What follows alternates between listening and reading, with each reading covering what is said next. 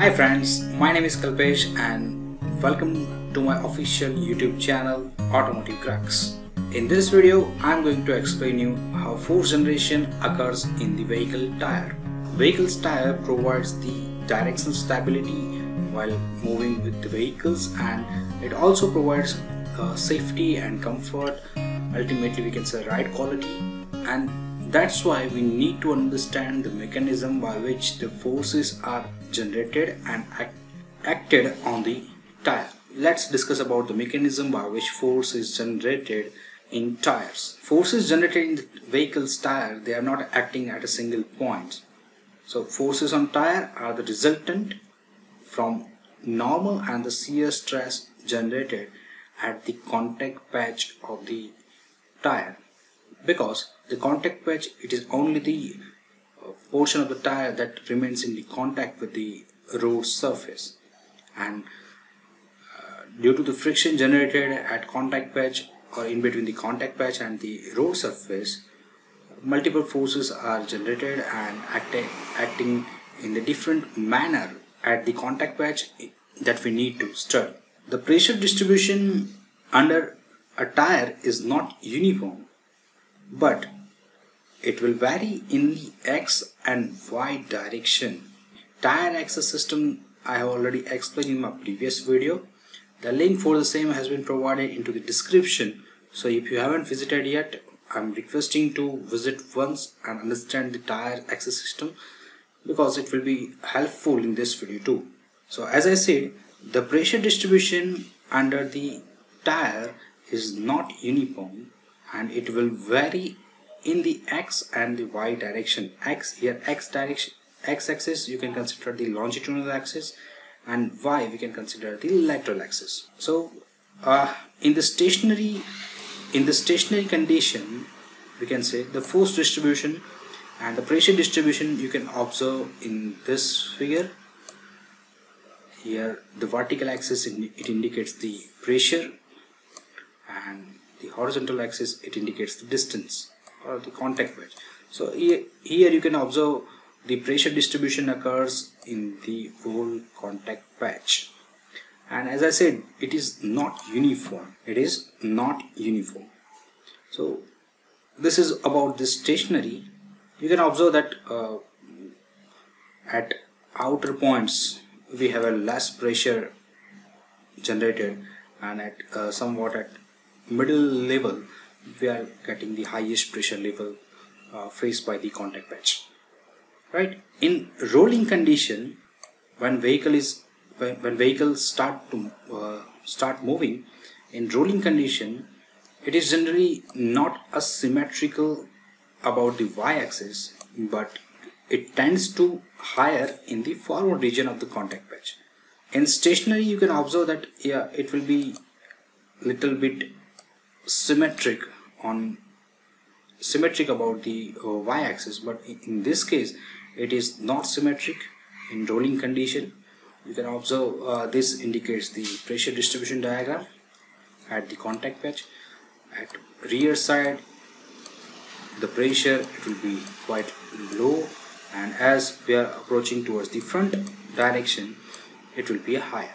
So again, when rolling, it is generally the pressure distribution is not symmetrical about the y-axis, but it tends to higher in the forward region of the contact patch. This is the forward region we can consider. Due to this, the pressure distribution will be higher in the forward region of the contact patch. You can consider the centroid of this portion. The centroid of this phenomena, it will not lie on the axis of rotation. So we can consider it will be the centroid will lie over here, and due to this offset generated between the axis of rotation and the axis of centroid, the moment generated due to the forces, it will not be zero, and it will create a rolling resistance. It will create a rolling resistance simply. If the centroid, it will lie on the lateral axis, then the rolling resistance will be zero. Due to the viscoelastic property of the rubber, in this figure you can understand this is the rubber material. It's a contact patch of the tire which remains in the contact with the road, and this is the surface, road surface, and this dark portion you can consider the aggregates of the road material. Okay, you can consider the minders, you can consider the concrete, all things. Okay. As I said, because of the tire's viscoelasticity, the deformation in the leading portion of the contact patch causes the vertical pressure to be shifted forward. And as I said, due to this condition, this centroid, it slightly moves.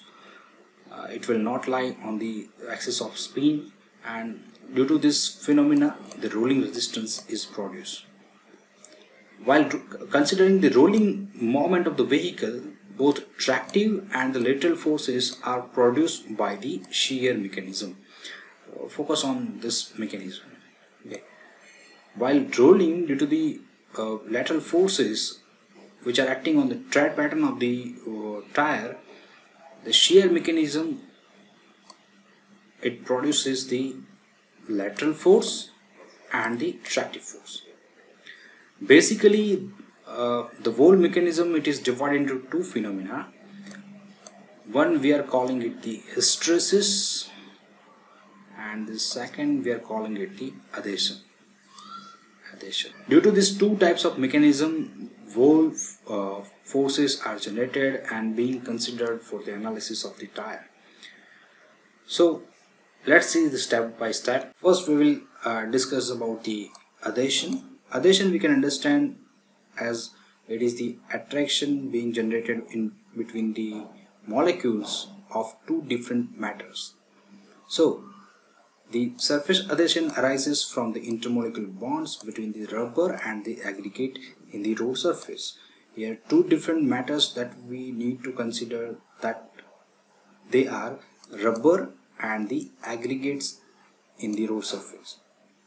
Now it is the intermolecular attraction. So during the rolling, when rubber material is trying to be separate from the aggregates of the road surface, it will face some resistance. So the adhesion component is large when the surface is dry and is reduced when the road surface is contaminated with the water. As one thin layer is being generated by the water, it will reduce the attraction between the rubber material and the aggregates, and that's why when road surface it is contaminated with the water, this adhesion forces, it will be reduced. So we can say loss of friction on a wet road. Of course, it is undesirable that we are losing a friction in between the road and the tire. It is the loss of grip we can consider. The second important mechanism that we need to understand by considering the forces acting on the vehicle's tire, that is hysteresis. Now this hysteresis, that means you can consider some kind of a lag in the properties of the vehicle with respect to time. So in our case, in case of a vehicle's tire, it indicates the energy loss in the rubber when it deforms. When rubber deforms, it consumes some energy, so it indicates the energy loss. So hysteresis function is not so affected by the water on the road surface as compared to the adhesion forces. As we have seen in the previous slide, the adhesion start decreasing as the water layer presents on the road. Here hysteresis, it will not be affected by water on the road surface, and better wet traction is achieved with tires that have high hysteresis rubber in the tread. So the rubber utilized to manufacture the tire, if it has a high hysteresis quality, then we are able to get the better wet traction. So it will be beneficial in case of wet tires. Now all in all, we can conclude with this point: both adhesion and hysteresis friction depend on some small amount of slip occurring at the tire road interface. Thank you guys. Thank you for watching my video with attention. If you like this video, don't forget to subscribe this channel. Don't miss to click the bell button so you will get the notification and you will not miss any video that I'm going to upload. And if you like it, please, I'm requesting to give a like and share with your friends. Thank you so much.